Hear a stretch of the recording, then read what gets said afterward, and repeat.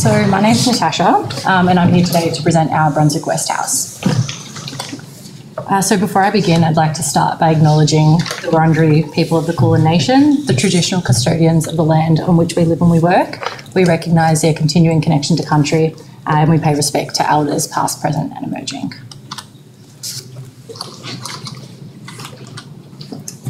So who are we? NARDEL Architects was established in 2023. We're based in Naarm, Melbourne, and with a primary focus on inner city alterations and additions, we aim to create quiet spaces that invite repose. Millimetre precise design and a judicious approach to embellishment reveals a rhythmic, rational beauty that comes alive in built form when it creates and interacts with emotive and sensory elements.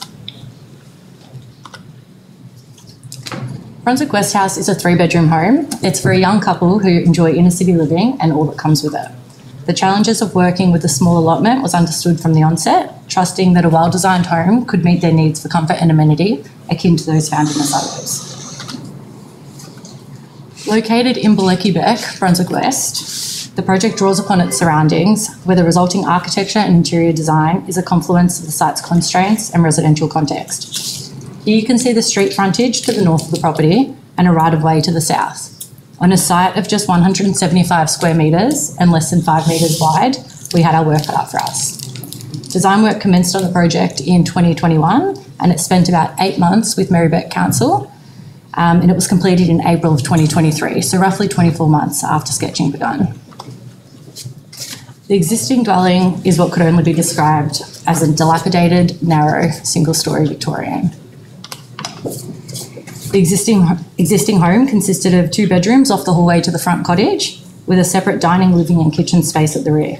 These images demonstrate just how far gone the home was. Reworking the original floor plan, the street-facing master bedroom flows into a dressing room and an ensuite.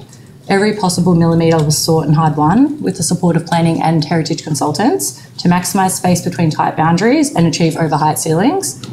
As a result, we get what feels like quite a large and open living, dining and kitchen space. For example, the island bench is in excess of 3.6 metres, so it does feel quite generous given the constraints of the site. Now with 3 bedrooms, 2 bathrooms and an upstairs study, the clients have an internally voluminous home while still externally recessive with distinct spatial experiences on a small footprint. Characterised by logical volumes, maximal space and light, minimal fuss.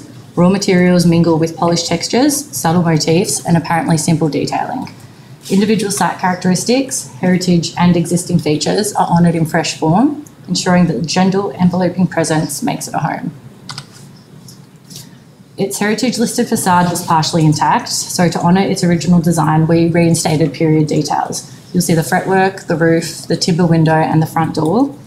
We also chose neutral roughcast render and galvanised elements to harmonise with the same era streetscape, yet stand distinctively. Internally, period features were selected sparingly for the front rooms and the hallway to continue the decorative dialogue and begin a series of spatial transitions. Cornices and a corbel arch give way to a minimal rectilinear ground floor extension at the rear with a setback second storey. The concept comprises of 3 pillars: contextual legibility, resilience and longevity, and human connection to nature. While simplicity is the foremost theme, aesthetically and practically, a deeper narrative resides in the building. The idea is to preserve and contrast in a juxtaposing marriage of a contemporary form to a restored characterful building. The neighbourhood vernacular and the heritage can be read in multi-layered ways, with every hope that it will last with relevance another 100-odd years. The Daly Street precinct, an area of historical and architectural significance for the Victorian period, is where the Hoffman brickwork was productive for nearly a century. The opportunity to pay homage to this legacy was irresistible. Brick was chosen as a primary material for both durability and the opportunity to play aesthetically with what would otherwise be an often mundane material. We worked with 2 brick specialists and a wonderfully amenable bricklayer. The rear elevation's curved brickwork and arched outdoor fireplace, achievable thanks to a surveyor determined to solve for design, quietly acknowledged the low relief wall arches of the heritage party wall. An interesting construction detail on this project was the use of brick snaps to the western facade. We were after a lightweight alternative that would allow a reduced wall thickness on ground level and thus maximise every available millimetre for the living space.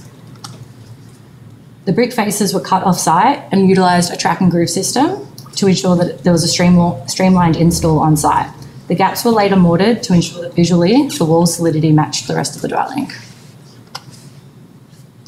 Another celebration of the many tactile expressions of brick is the hit and miss brickwork to the top of the staircase inside, where a door window provides much appreciated cross ventilation for upstairs living. We capitalised on the city views offered from the upstairs bedroom, achievable through incorporating a deep shelf, which allowed us to decrease the height of the obscured glazing. This not only provided unobstructed views, but it also ensured the privacy of neighbouring properties was carefully maintained. The brief demanded abundant natural light for a quiet, airy space was integral to the client wanting connection with nature and the urban environment. Glazing and associated costs were prioritised in the budget for invaluable outcomes. For example, floor-to-ceiling glazing with sleek frames were used to the courtyard and backyard to let in as much light as possible from both the east and south, as these were the only areas where natural light could come in on the ground floor. Custom skylights with concealed frames were used to create a visceral sense of soft enveloping light to areas that would have otherwise relied on artificial lighting. The sunlight suffusing each space is a hero for both ambience and how it highlights the raw attributes of a concise material selection: timber, concrete, and stone.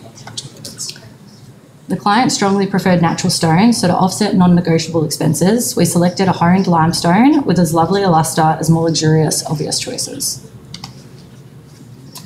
It was a collaborative endeavour and one that wouldn't have been possible without the like-minded group of consultants we worked with. The project budget prioritised expertise and consultation from those whose specialty knowledge and/or skills were needed, because quality begets quality, and we feel it's important to design homes for longevity. Brunswick West House is a byproduct of years working and, most importantly, learning in residential practice. The project serves to emphasise the divergent interpretations between old and new, showcasing the design's ability to harmoniously blend the two. Thank you for taking the time to listen, and I look forward to hearing your questions.